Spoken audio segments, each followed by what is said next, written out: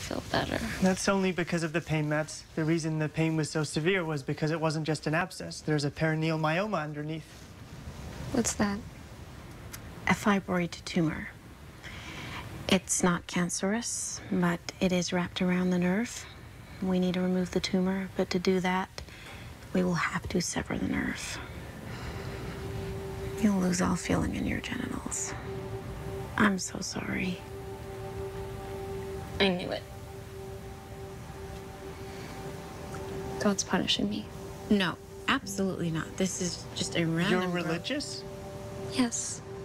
Or at least I used to be. I haven't thought about God in a really long time. But being in here... You sure you don't want us to call your parents? No, I couldn't bear to see the look on their faces. Especially my dad's. Well, that's what parents are for. So you don't have to do these things alone. Could you tell your father you're a whore? You made a mistake. That is all.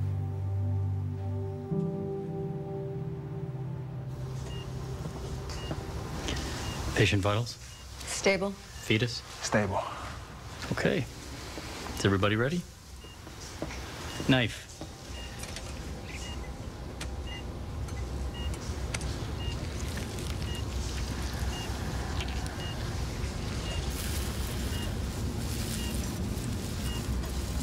Retractor.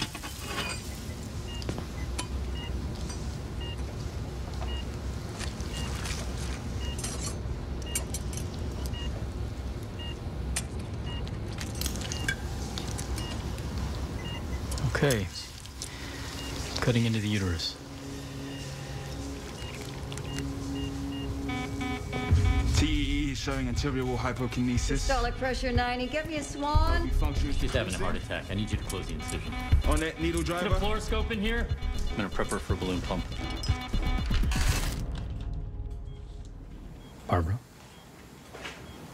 there was a complication during surgery. A blood clot blocked an artery in your heart. We were able to catch it in time. And my baby? The fetus is stable. The MI happened before we opened the uterus.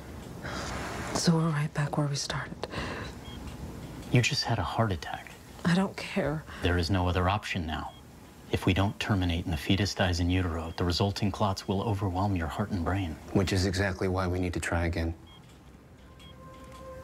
What are you talking about? You need to remove the tumor. You begged me not to do the surgery before. I thought I could talk her out of it then. Now I know I can't. Either you do it or she dies. Before, if we got sued, we'd at least have one of them on our side. But now with them both aligned, Can they sue us for not operating? they could argue